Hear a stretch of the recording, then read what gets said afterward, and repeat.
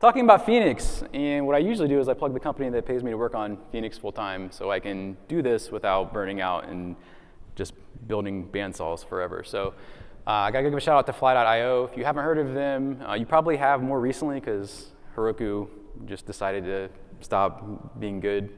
But that was like 10 years ago. But anyway, what Fly does is it's like the perfect platform to launch your Elixir and Phoenix applications. It's a Heroku-like experience where you can deploy apps, but they cluster them together with a private IPv6 network, and then you can span regions. So you can deploy an Elixir cluster all across the world. It connects and discovers itself, and you have this private network that just works without you having to do any of that. So it's a perfect place to launch Elixir apps. It works really well for LiveView because you can serve apps close to users. So it's kind of like if you took the CDN idea, like we all kind of know that like we put our JavaScripts and CSS stuff on CDNs because we want to serve those assets close to users, and we do that because we can load websites more quickly. So all of us kind of understand that intuitively, but then we never think about like, what if we could just run our entire application there instead of just serving our assets? So that's what Fly does for us. Anything that can run in a Docker container, which is anything, you can run around the world. Australia, Hong Kong, US East Coast, West Coast. We have like 30 regions that just serve basically every continent. So you can do that and serve your app close to users. And then like stuff falls away. Like there is no CDN anymore because your app is the CDN. So like unless you're serving like videos, plug.static becomes your CDN. So there's a ton of cool stuff you can do. So definitely check us out. Show of hands, anyone deploying on Fly? Awesome. Keep your hands up. I'm going to get a picture, and then it makes me look good for the Fly team. Look at that. Awesome. So yeah, definitely check us out. If you have questions afterwards about Fly, just come see me. So Phoenix 1.7 we're going to talk about LiveView 0.18. Don't need to go through these. Phoenix verified routes. This is an amazing feature that came about because Jason Stibbs on the Phoenix team complained for like the 12th time over the last 8 years at the right time when I was ready to hear the feedback. And then Jose happened to have a really fantastic idea how to address this shortcoming. So we have Phoenix route helpers that you probably are all familiar with. We, several years ago, re-aliased that to routes. They kind of suck, and I always thought they were just okay, but they're very verbose. So Jason has been complaining basically since the beginning of time, and I've always been like, yeah, but you need to pass the connection, or you need to pass the socket, or your endpoint, because we don't have global stuff. You could have multiple routers. And finally, we were like, no, this actually sucks. And Jose was like, what if we just did this? And that became Phoenix verified routes. Because the issue is, like, normal basic Phoenix routers, like, it's not intuitive to figure out what the route helpers are. And we have to ask, like, why are route helpers a thing in the first place? And it's because you want to be able to programmatically rebuild these arbitrary route paths in your router. So they exist for a good reason. Because if you change the route, then you don't want to have arbitrary 404s in the future, depending on the code path the user took. So we added them for a good reason, but they are not very intuitive. We inflect them by default. It's like one of the couple areas in the framework where we inflect things, and we get it wrong. So this is a real app from one of the applications I built recently, and if I took a poll of the audience to what route helper this would generate, most folks probably would get this wrong. Because we snake case the plug or controller, so it's like O_auth callback path, and that's not hard to figure out because the compiler's going to complain, so you fix it. But the thing that made me realize that verified routes absolutely should replace route helpers is when I put this slide together, I left off the new action, that new atom, and I didn't realize it until I was rehearsing. So like, as a framework creator who made this pattern, implemented it in the framework, and has been a user of it for almost 9 years now, I got this wrong my first try. Just writing normal helpers. I forgot the action goes there. So there's definitely something wrong here. It's verbose and not discoverable. You have to like get it wrong first. And it's the same thing for like as things nest. You have to kind of like know the framework conventions. You can kind of guess what happens here. Like we generate off of nested namespaces. I think I just lost video, which is fantastic.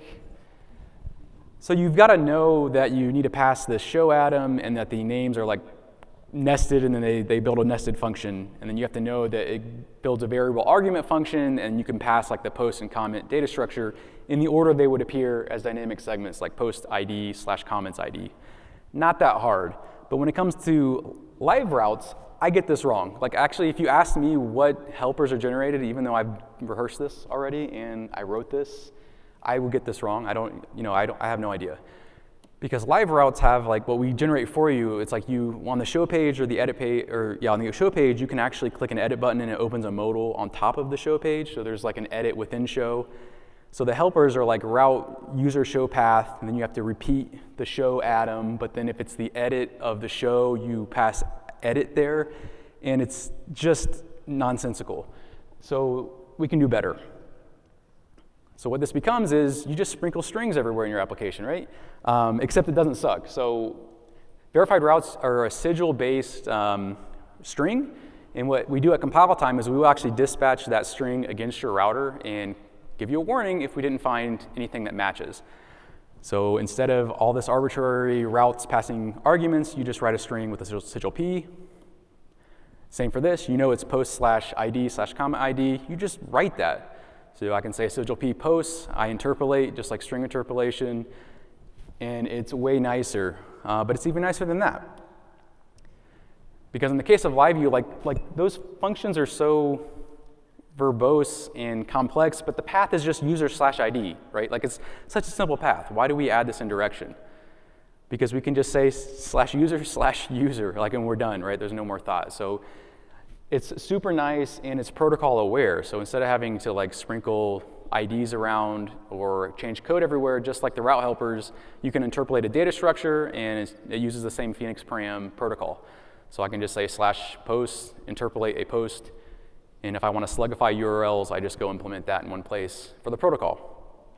So like having used this, it's undoubtedly the way to go, and we'll see some examples.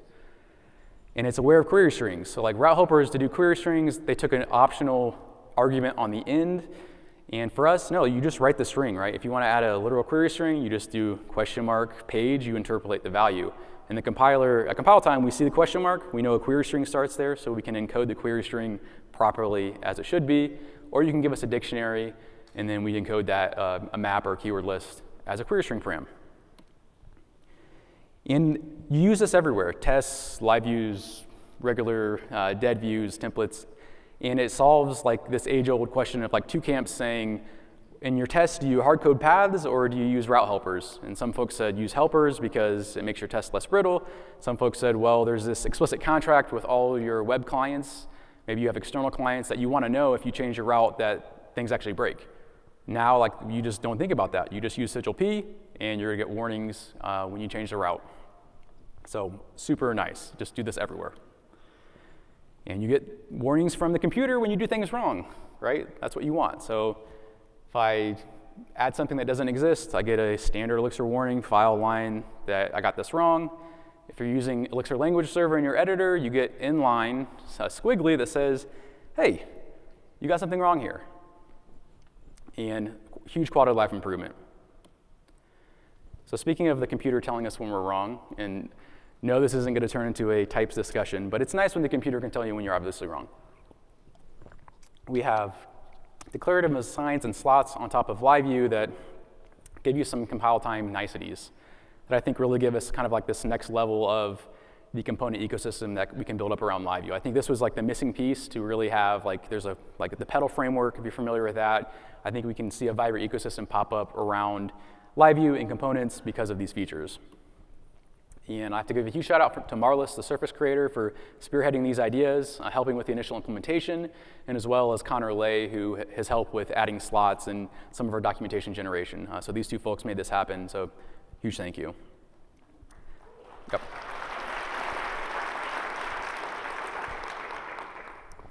So this is what this looks like. It's a regular function component where you write sigil H heeks.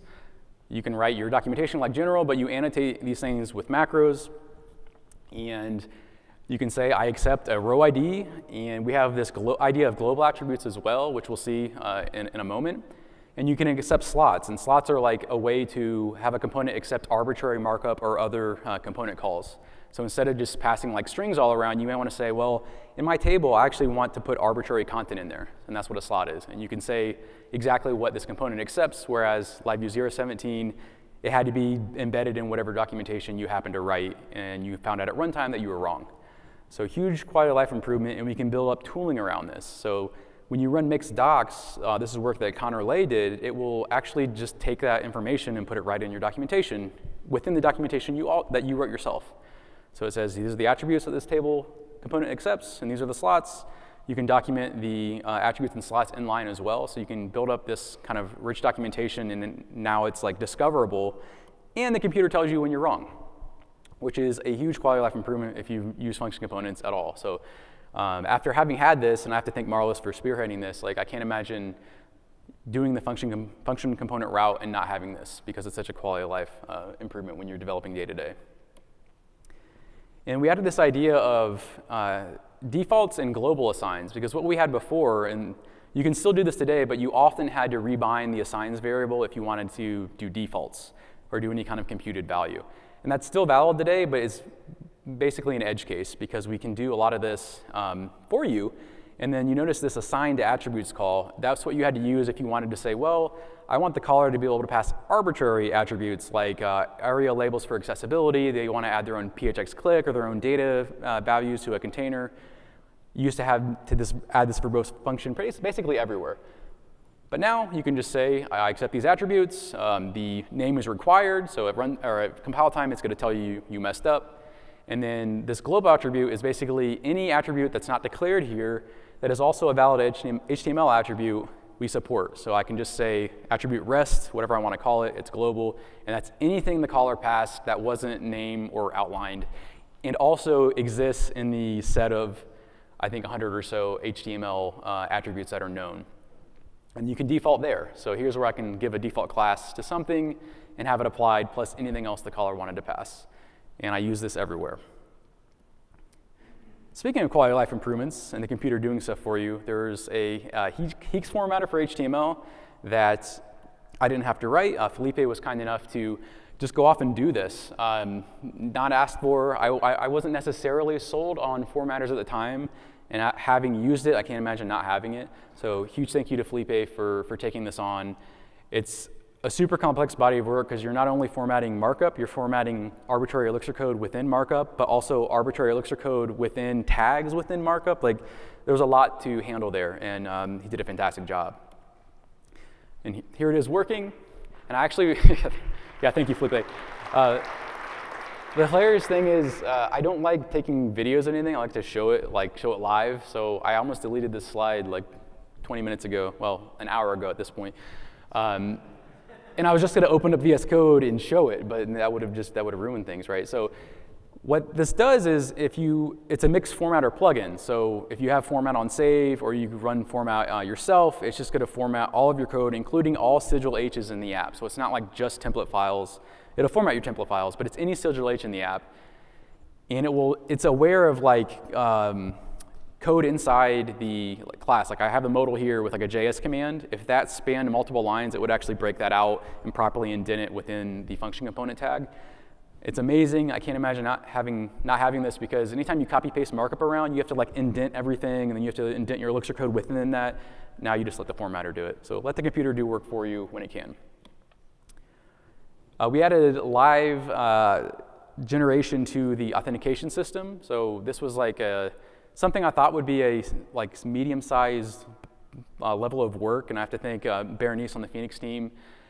She's on the Phoenix core team. She asked like, hey, what's a good next thing to work on? And I was like, oh, we have this. I think this would be a good one. And it was like a ton of work. I think like 80 files changed. So thank you, Berenice, for sticking this out. It turns out like if you run with the live flag, it looks almost the same as our other authentication system, but everything is a LiveView. And the reason why it took a lot of work, and why it's important for me to have LiveView in the mix, not only because I'm biased because I think everything should be a LiveView, it's that especially around your authentication and registration system, you want that to be a rich experience, right? You want to be, when someone's registering for your app, you want to be giving them feedback about the input that they're typing. So it was important for me to have registration and user settings be a LiveView, but we generate a bunch of templates for you, and then we also generate code for you that's well tested, that tests everything that we generated. So not only did Berenice have to like go convert everything to LiveView, she then had to write well-tested code against the code that we generate. That way you can take it and move it forward. So I think the tests for it alone, I think, are going to be a great learning tool for people. But for me, I think collectively, everyone that runs the authentication generator and then manually has to convert everything to LiveView, it's going to be a huge time save. So thank you, Berenice. Yep.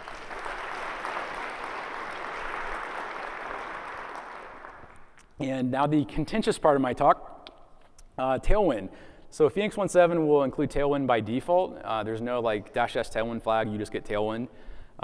This is probably going to make some people upset, but it will actually be less work if you don't like Tailwind to remove, and we'll talk about that. And if you listen to Adam, the creator of Tailwind, he'll tell you like himself that like, I'm going to try to give you the pitch of Tailwind if you're not familiar, or if you've been biased by people telling you it's terrible, that you have to suppress the urge to retch long enough to give it a chance, and then he thinks that you'll wonder how you never work with it any other way. So this is true. Like for me, I didn't necessarily think that strongly about it. I was just like, I don't really understand it. Like, seems okay, but I had to actually try it to have it really resonate. But I think the biggest thing that I've internalized since using it, and that what he says here is best practices don't actually work. And I'm not really a CSS expert. Like I like to tell people my CSS knowledge is like mid-2000s passable. Like I ran my own company in like 2003. And that's where I derived all my CSS knowledge, and like everything was like, if it didn't work, I added a float left to it, and if that didn't work, I added a clear both. And like if that didn't work, then like who knew what you had to do? But like that's where I was coming from, coming into Tailwind. But like I told Adam this, and I hope it didn't offend him, but I told him like that is actually a selling point for me. I can treat Tailwind like with passable, barely CSS knowledge of mid-2000s, but I actually get to use like Flexbox. Everything works amazingly. The sizing system makes everything like just work like you would want it to, with me not knowing about Flexbox or how any of this stuff works. So I think that that's a testament to like how powerful it is, and that doesn't even touch on some of the benefits. Because for me, historically, working at consultancies or working on my own stuff, it's just CSS becomes almost a technical debt burden immediately, and you have to like think about like, okay, I'm going to define this button here, right? So I define some CSS. It looks pretty, but then someone comes along later and says like, well, I want to add a large button. And it may even be yourself, but you almost immediately end up with global state, tightly coupled global state in your CSS files. And if you're using Sass or nested CSS selectors, you have almost no intuition on what changing something somewhere will do to the UI of the app. So you end up, in my experience, with CSS bloat out of the box because someone comes along and they either change the font size to create their customization they want, and then they break an app that QA finds later, or you want to be careful, so you're like, well, I'm going to add a large button class, and then another developer comes later and says like, well, I don't know if your large button class does what I want, so I'm going to add a utility class called textLarge, and I'm going to extend this BTN class. And like, so you end up with like 3 classes to show a button in the app, and this continues for the lifetime of the product. CSS becomes a nightmare, it's unmaintainable, and this has been my experience historically. And this is a problem, so there have been multiple patterns and paradigms that have developed to address it. So lots of folks will adopt some of these, like object-oriented CNS, or BEM is really popular, separating CSS into blocks, elements, and modifiers. So there's an entire body of work around addressing those issues and solving them. And these things have great usage in the wild, but you have to be an expert. And the problem is, what Adam alludes to is, the moment you have a developer on the team, like me, that comes in, you're like, I just want to add some padding here. The moment they touch a CSS file and they're not part of that team of experts, the house of cards falls down. So for me, the thing I love about Tailwind is what LiveView did to HTTP, Tailwind does to CSS, where you says like you have all these patterns that someone could learn or the team could adopt, and hopefully adopt correctly, and hopefully adopt for the lifetime of the product. But then you have to do like naming, like what do I name these classes? That is a mental burden that you do over and over. Then you want to like, well, I want to structure things because I'm a developer, so I'm going to add different CSS files. But then that CSS can become large, so I add code splitting because that's like supposed to be what I do. But then I have to like configure Webpack or whatever it is. And this is a lot, right? and this isn't just about decisions, this is just like configuring tooling and just getting stuff working just so someone can add like a customized CSS thing somewhere. And then you have to go learn these patterns. You maybe use Sass or less, which is another, more build tool stuff. But it's the same thing as what LiveView did for HTTP. Instead of naming controllers or templates, instead of having to then write client code that has like models that wire up to contracts that I write on my server, and then I have to implement serializers, I have to name those things. And then maybe I use GraphQL because I want to optimize it, or I use JSON API. If I want to do like any kind of push updates from the server, I do some like ad hoc WebSocket stuff. The thing I love about Tailwind is like it does what LiveView did. We're just like, no, like we have transcended HTTP. We don't think about it day to day. Same with CSS. Like I don't write CSS anymore. I never touch a CSS file. And that sounds terrible, but hear me out, because I want to show you something beautiful. Look at this button. Beautiful, right? Blue, it expands, it's responsive, and like look at these classes, right? This is beautiful. And this is about the point where people like they see Tailwind, and this is where they're like, no, like this can't be like this is where like you have this divide where people are like, I don't understand, like this is what I'm looking at day to day, like how does this compose? But I think the missing piece is Tailwind is perfectly suited for a component system. So like whether that's React, Vue, LiveView function components, it composes with a function component system perfectly, to where you're not writing class soup everywhere, right? You are writing class soup, but it's not throughout your application. Everywhere you have a button isn't this copy-pasted list of classes everywhere. It's something like this. And this is the beautiful part, where I have one thing in my app that defines a button, and that thing is self-defined. And if I want to customize it, I can do that with Tailwind utility classes. So as we'll see with my component generators that Phoenix is adding for you, it's not about not writing Tailwind classes, although our generators generate classless stuff because we want people to be able to use Balma or Bootstrap if they don't like Tailwind. But the idea is you have a self-described component, and then if folks want to customize it, like I want to move a button over a little bit, as most developers do, instead of going and hacking a CSS file somewhere, I can just extend that thing. And I define it in one place. So while this is class soup, I have a function in my app that defines a button, defines all the markup, any logic around that button. It gets documented in my code base through mixdocs, and it's self-defined here. The styling for it is inline, right? And while this is a lot of classes, this is what it takes to generate a styled button in your app if you want it to be responsive, if you want to have focus states. There's a Phoenix submit loading class that Phoenix adds for LiveView. If you wanted to animate or go slightly passive to give you user feedback, you have to add that here. So there's a lot here, but this is necessarily everything that is required to show a button in our app to work at different breakpoints, and it's defined in one place. So I like to say that there is class soup, but in your application, it will be defined exactly where you expect it. There isn't anywhere to look. I didn't have to go come up with naming schemes. I literally defined it inline, and anytime I have to try to see if I can actually do this, I'll do it in a little bit, because I don't know how this computer works. So I'm going to go to the Tailwind website. Actually, I'll do it now. So the cool thing is with Tailwind, again, I don't know how like Flexbox works or anything. So like my day-to-day development as like a non-designer or CSS pro is like when I don't know how to do something, just in general in CSS or Tailwind, I'll go to the Tailwind website, I hit Command-K, and I'm like, I just want to add like something like spacing or a gap, and it's like, oh, that looks promising. And then I'm like, oh, there's like a gap thing, and this is like Flexbox related, right? Like I didn't even know this was a Flexbox thing, but like Tailwind almost like teaches me things that exist in the CSS spec for like years, right? And then Tailwind's going to give me exactly how to use it, examples, and then I can copy and paste this into my app. The formatter is going to make it pretty, and then I can continue going forward. And I just do this and somehow develop like well-defined responsive applications. The Tailwind compiler actually generates the minimal CSS required. So like it's almost like I said, the worse is better approach. You can treat it like mid-2000 CSS, Chris, with writing bloated CSS, except you're going to get the optimal thing on the outside. And I come to this 5 years later, and if I want to customize a button, I just edit this class list. And this is what you end up writing day to day here. So before you're like, well, that class soup is still too much for me. What you write day to day in your UI, once you define these core set of components, is something like this. And this is actually what the Phoenix Gen HTML and Phoenix Gen Live generators generate for you, is a header component, a simple form component, an input component, a modal component, and that function defines all the Tailwind classes. But what you're consuming day to day, yourself and your team, is something that looks like this.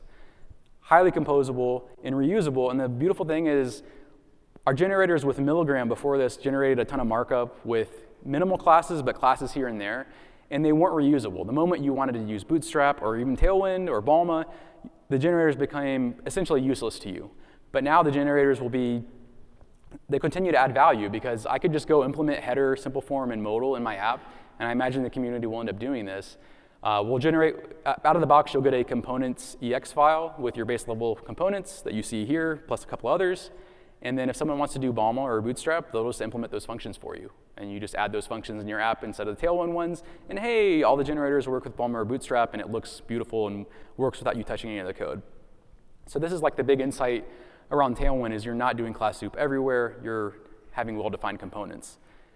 And the thing with Tailwind that I also internalize is the same way that LiveView borrowed React's idea of co-locating markup and your app code tightly together, because those things are tightly coupled. Like any state that I add here, the template needs to know about, and vice versa, or the program doesn't work. So like React added JSX, which is HTML in your JavaScript, and a lot of people hated it. But that was the big revelation, where like these tightly coupled things necessarily live together. Like they can't live apart. And the moment I need to add something to a template, like a change set or this first visit Boolean flag, it's right there, right? It isn't like, okay, now I have to actually go find the file it exists in. Maybe it's in some kind of like render hierarchy. They're tightly coupled, they exist together, so we should put them together. And that's what Tailwind does, right? You don't have some like parent selector that's applying some global class in certain contexts. Like Tailwind is utility classes defined inline, so that thing is self-described. It isn't some global state being applied. And a big thing I'm focusing on LiveView 0.18 is accessibility, because one thing I've learned is developers don't care about accessibility, or if they do care, the project manager or the product owner or the client says, it's not really important, so it doesn't get done. So even if you care deeply about it, you don't have the time or resources to do it. So what we've done is we've shipped a couple primitives to at least help generate accessible experiences out of the box, because I think LiveView shouldn't just be like a good way to build applications. Like we should be good web citizens and build the best applications we can that serve everybody, not most people, right? So if you're like a let's say a vision impaired user using a screen reader, there's a lot of things on the web just don't work for you or work well. And one is like focus wrapping. So like the code we used to generate, or currently in Phoenix stable, is a modal pops up, but then if you tab through that modal and you tab after the last thing in the modal element, you're left in the page somewhere. And as a screen reader user, the modal's still showing, but now they tab and they're outside the modal, and the screen reader is telling them about other page information. But the fact that the modal is still there and showing, it's not obvious. So there's something we can do. We can do focus wrapping. And there's a function component that you get ships out of the box with LiveView 0.18, where you just say focus wrap, you give it an inner block, and it gets focus wrapped. So it's pretty nice, and our generators generate that out of the box for you. So even if you don't care or you don't have time to care, what you get out of the box for a modal will be focus wrapped. And we have other focus niceties, like there's JavaScript JS commands for pushing focus to kind of store where you came from, and popping focus later to say, okay, restore focus at a certain point. And there's a focus first function that says, like, just focus the first reasonable thing in a container. Because developers are lazy, and if they had to programmatically say, everywhere in my app that I do something, now think about having to focus because it's helpful to accessibility users, they're not going to do it. So out of the box, our show modal and hide modal functions that we generate for you will just focus properly. And focus first will work probably for the vast majority of use cases. It finds the first thing in there that's like a non-hidden input or a button, anything that it can actually focus, it will put focus into. And let's see a demo of that. And this is where I would have shown code, but I think we can still show what we built here. Cool. Yeah, so I spoiled this, but if you peeked at this earlier, but this is actually designed by the Tailwind team. So a big thing that happened recently was I reached out to the Tailwind folks and said, like, hey, we want to change the Phoenix generators to use Tailwind, and they were actually kind enough to design and implement the core set of components for us. So this is a landing page of Welcome to Phoenix when you run Phoenix New. They designed it, spent a lot of time on it, and in the same way that the landing page is basically like, hey, Phoenix worked on your machine, and we want to make it pretty so you have a kind of a good first impression, but it's a throwaway page today, and it still is going to be a throwaway page, but what we worked with the Tailwind team is they kind of wanted to teach Tailwind as well. So it's not just like, oh, it looks pretty. They actually kind of want to show you kind of what Tailwind can do. So there's like some cool animation hover states. Like they want to show that like Tailwind isn't just like a bootstrap where like you just copy paste code from Tailwind UI and never touch it again. Like you can build basically fully custom designed interfaces with it and do whatever you need, and they're responsive. So like out of the box, like this page here kind of shows you internally, if we look at the code, how to do different breakpoints where things are going to span. And it's just a pretty starting point with kind of custom design sidebar. But the more interesting part is our CRUD generators like Phoenix Gen Live, Phoenix Gen HTML will have fully designed components here, if it loads. Really? OK, so the mistake I made was actually closing my laptop. But I can get this up real quick because this is the coolest part of the talk. I may have to change the URL though. Let's see if it reconnects.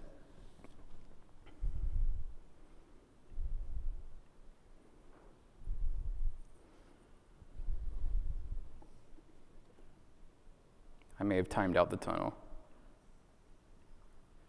Oh, it says it's reconnecting. Hold on.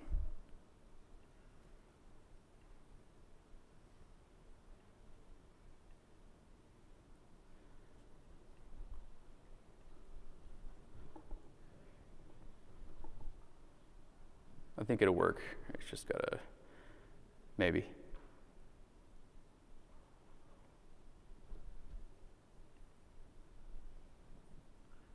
I can reestablish the tunnel and then I have to type in this absurd UUID, which would probably be faster. We'll fix all this in post, right? All right. This is like multiple UUIDs, so I'm going to type this in. Wow, all right, so.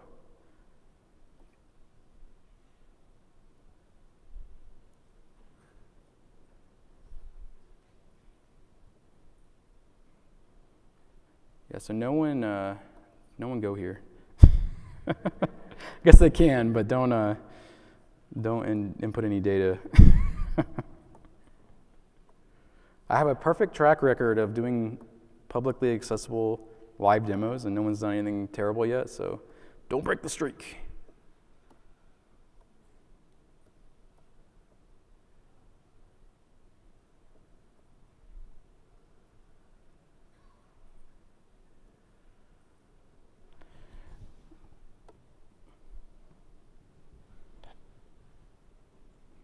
Ta-da! All right, so look at this beautiful listing here. But no, so it's, there's only so much we can do design-wise and out of the box for you to make this look like a complete application. But these are defined components in your app out of the box, and this is a table example. We saw an example of like the header component in your app. So we see listing posts here. It's fully styled. You can add actions to it at the caller site, and then you have like nice hover states here if it shows up on with contrast. Looks like it does. But the cool thing is, out of the box, it's not just like, okay, cool, a table. You actually have like fully styled elements. So if I click Edit Post here, I get a beautiful modal. This is using JS Commands client side. It's using animations, so like the hide modal function in your app and the show modal function in your app are using Tailwind-based classes that animate the element for you. If this actually is going to work, if it's still up and running. Oh, you also saw the error. So hold on, it spoiled it. I don't know if it showed it. There was a little flash message that showed up, and I wanted to show that as a perfect example of slots. But the cool thing is there's focus ring state here. So we can see like a nice border. If I type in and have a validation error, I'm going to get can't be blank. So Tailwind, like I said, the designers actually design these things for us. it's basic out of the box, but it gives you this nice out of the box experience to prototype your app and at least show you how you would do these things. And again, it's all defined in one function, so if you don't like the way this modal works, you just go change that. And the really nice thing is if we see this open again, so I click Edit Post, the first thing that got focused was this input, right? Like this doesn't seem that amazing, but like we didn't do this before, and a lot of apps or developers don't even think about doing this, right? So you're immediately, even as a non-screen reader user, you don't want to have to actually click or tab yourself. So that's nice, but we also do focus wrapping. So if I start tabbing here, I get to the end, it wraps focus around, it's exactly what you want. But we do this out of the box, and again, I've worked on accessibility, adding accessibility to applications, and it just doesn't happen, even if folks care about it. So out of the box, you get it, and hopefully keep it.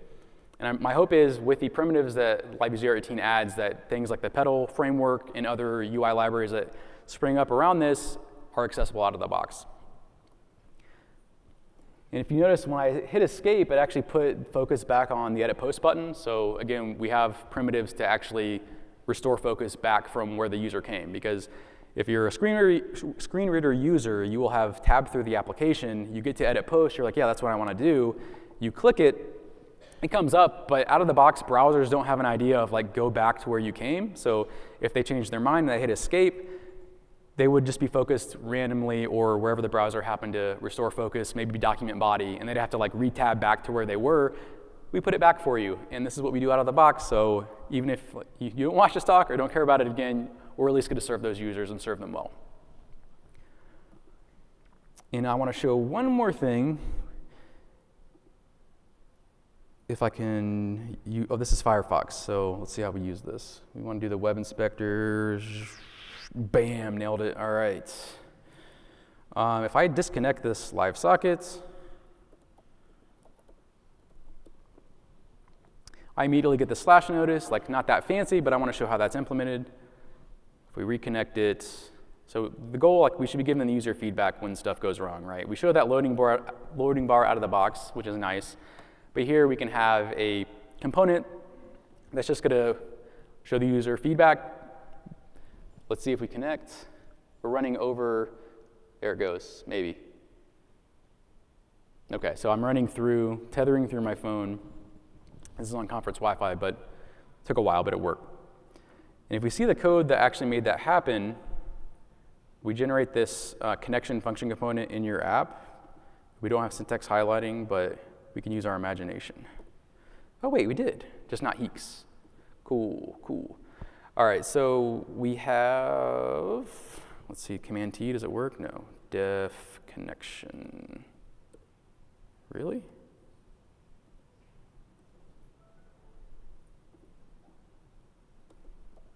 There it is. So the cool thing about this little connection thing that showed up is in our live layout, to enable this, we have a connection function component, and within that, there's different slots. So if you wanted to give the user feedback for what happens when you lose connection, what happens if you're loading for the first time, you've dead rendered, but you're waiting to connect to the server, we could add, there's a slot that says loading. So if I wanted to give the user feedback while we're loading, I could do that. But in this case, I just say, when you lose connection, I want to report to the user that something bad has happened. And here, this is any arbitrary content I want. And this is kind of like the nice composability. Like out of the box, we give you a Flash component that's implemented in your app using Tailwind by default. So this function component connection can just add this slot, and I can put my own Flash in there, or I can put some other toast, whatever I want to show. Or if I just wanted to show like at the top of a nav bar, right? This is usable wherever I want in my app, and it took like 3 lines of code to do.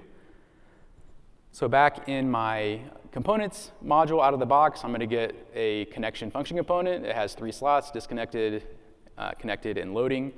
And the cool thing here is all it does is just call render slot of what the user passed. And instead of having logic on the client that says like socket on error, go add a class to some container, we add Phoenix variants for you. So if you're familiar with LiveView, Phoenix LiveView adds Phoenix connected, Phoenix error, and Phoenix loading classes to the LiveView container. And pre-Tailwind, you would go to your app CSS somewhere, and you would add some specific scope CSS selector around a connection status or whatever class you wanted to handle this show hide case. But what we do for you out of the box is we add in your Tailwind config, which you don't even really need to know about, we'll have variants around all these Phoenix LiveView classes. So instead of having to go to CSS and go down this nested selected rabbit hole, you can just prefix your Tailwind utilities with these different CSS classes that Phoenix has, and then just in line have the logic for showing and hiding, right? So what we do is Tailwind has a hidden class, right? So your disconnected thing is hidden by default, and until a Phoenix error class is applied, it's just going to stay hidden. But then if it is applied, we add the block class, right? So if you're not familiar with Tailwind, block is like display block, right? So we're just like overriding hidden anytime that there's a Phoenix error, and then that shows the thing. So this is all that it takes to drive that dynamic, oops, we're trying to reconnect, and then as soon as the connection comes, it hides, and you get that out of the box in a few lines of code. So this is like kind of a neat way that, like, the more and more I use Tailwind, like the less I just have to do. And this is a really, really cool example of that.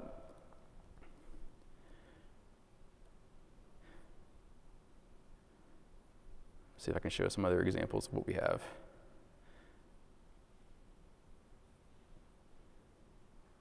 Yeah, we don't have time. But out of the box, you get enough to do tables, headers. There's a nav here. The authentication generators are also fully designed. I haven't implemented them yet, but like your sign-in page for Phoenix Gen Auth will be custom designed by the Tailwind team using the existing primitives of the app, but everything out of the box, whether it's authentication system or like basic CRUD, is actually going to feel like a fully developed application. And it will be accessible. So after this, Storybook has been on the Phoenix roadmap for a long time. It's basically a web interface of all the components in your app, and it allows you to see visually what they are. So it's almost like documentation on steroids, and you can, even in some of these solutions from the JavaScript ecosystem, you can like type in and see what attributes are accepted and what happens visually as you change your component and with different arguments. So this is on our roadmap to work on as soon as we got done with LiveView 0.18 and Phoenix 1.7, but Christian has actually gone off and built the whole thing. So check out the Phoenix Live Storybook. We're actually going to add his initial work to a official LiveView Storybook repository. So he just joined the Phoenix Slack basically right before this conference. So as soon as I get home, we'll start working on a LiveView Storybook solution based on his work. But if you want to see it now and it's valuable and usable, go check it out and give him some feedback. I want to add streams for basically PHX update per pin and a pin, but in a way that it doesn't suck. If you use those today for a way to like push updates for an infinite list, it works, but it's kludgy. You can't do ordering. So this idea of streaming data to a container will allow you to do like ordering on the client, so you can add things at a specific place. You can append or prepend programmatically instead of having to do like the hacks of changing an attribute on a container. So a lot of that work has been started, but I had to shelve it to get the rest of this done. Mickey talked about LiveView live component messaging being like weird because it's not unified.